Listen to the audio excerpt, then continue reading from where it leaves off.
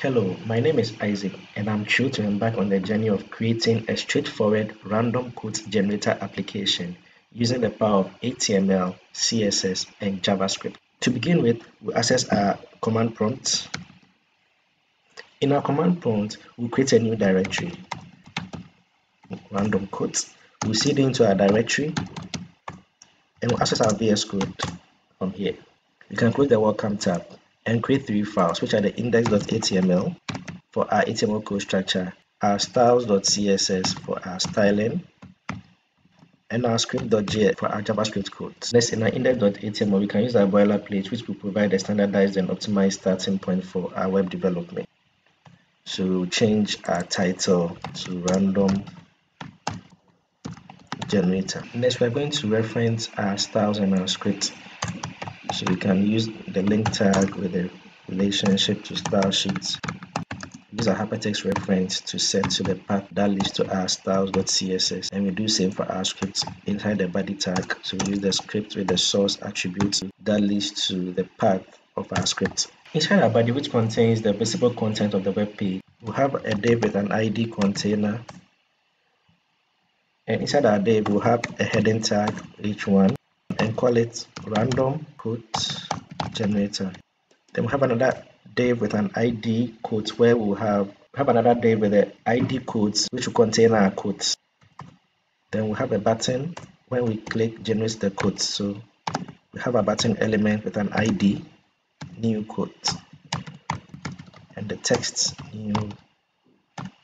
So next we'll go to our style.css, and we need to style our various HTML elements. So we start with the body, we give it a font family of Arial, then we specify our background color, we use a hexadecimal color code. Then we specify a margin 0 to remove all default margins, and we give it a padding of. We come to our container class and align the text to the center. Next, we'll style our h1, that's our heading tag. We give it a color. Then we'll style our div with ID codes. We give it a background color of white. We give it a border radius for roundness around the edges. Then a padding of 20 pixels. We specify a margin. So the margin top and bottom 20 pixels, and margin left and right 0. Then our font size 18 pixels. Then we style our button. Give it a background color. We specify the color to be white. The color of the text to be white. Our border none, and a border radius of 5 pixels, a padding 10 at the top and 10 at the bottom, and 20 at the left and 20 at the right, and the font size 16 pixels, and the cursor value to pointer. So next is our JavaScript code. So we go to our script.js and we declare some variables. So the first variable to declare, the const, call this code element, do a document.get element. So this is supposed to select the HTML ID code and assigns it to the code element variable. It's used to display the fetched code. Then we come to another variable called new code button. New code.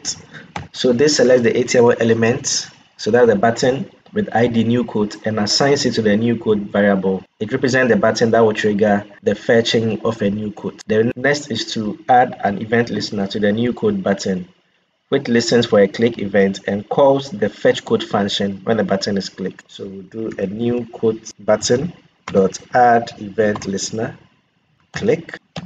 We'll call a fetch code function. So we now write our fetch code function, which is called when the button is clicked, and will fetch a new code from an API. So we need to write a line that uses the fetch function to make an HTTP request to the specified URL. So it will retrieve a random code from an endpoint. So we need to use fetch to specify API.station random. Then next is a line. Next is a promise chain that handles the response from the API request. It shows the arrow function syntax to convert the response to JSON format. We do a dot, then say response dot JSON. So next is another promise chain that handles the JSON data received from the API. So it sets the text content property of the code element to the content of the fetched code. This updates the code displayed on the web page. So we have to do a dot then. Then we can have code elements dot text content, and that will be equal to our data.content. The next block of code will be our catch block of the promise chain. If there's an error in fetching the quote, it sets the text content property of the quote element to display an error message. So we have to do a dot catch. Say quote elements dot text content is equal to, let's put that error message, failed to fetch quotes. Please try again later. All right, so let's test our code. Let's open with live server. All right, so let's test and see. Okay, so there's an error. So let's go back to our code and see where the error is coming from. So we can go back to our script.js, and I guess it's coming from the URL. So let's go back to, wow, and it's working.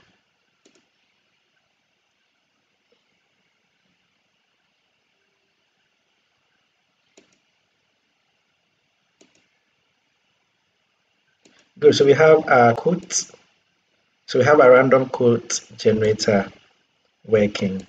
Thank you.